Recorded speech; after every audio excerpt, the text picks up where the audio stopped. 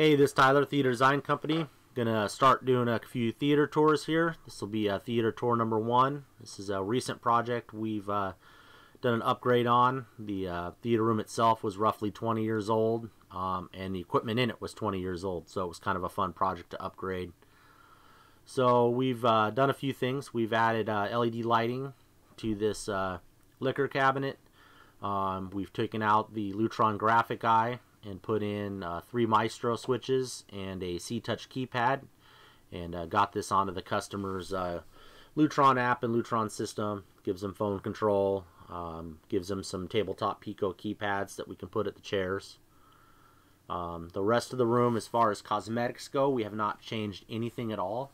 So you're literally looking at kind of a time capsule of what a theater room was done 20 years ago. In the previous company, which is unknown, did a pretty good job, actually. It's really good.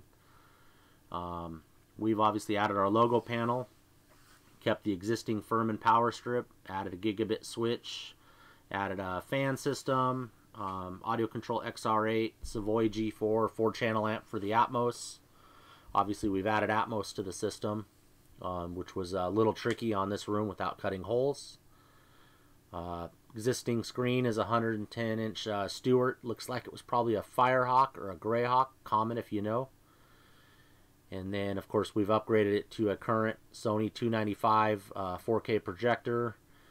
We were able to get Cat 6 to that projector retrofitted, so we put an AV Pro Edge balun in to get the signal from there.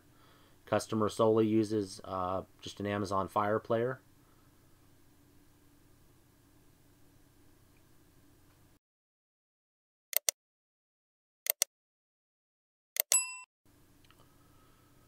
So we got the system fired up here.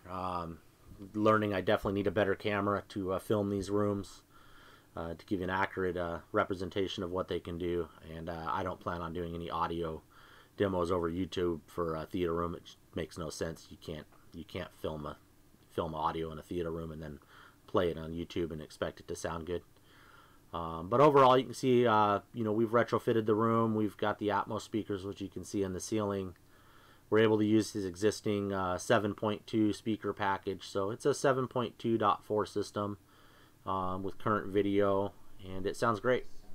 We'll keep doing a few more of these videos. I think I have about 15 to 20 customers that I can gain access to show you their systems, and hope you subscribe and we can keep moving on and doing some cool stuff. Thanks a lot.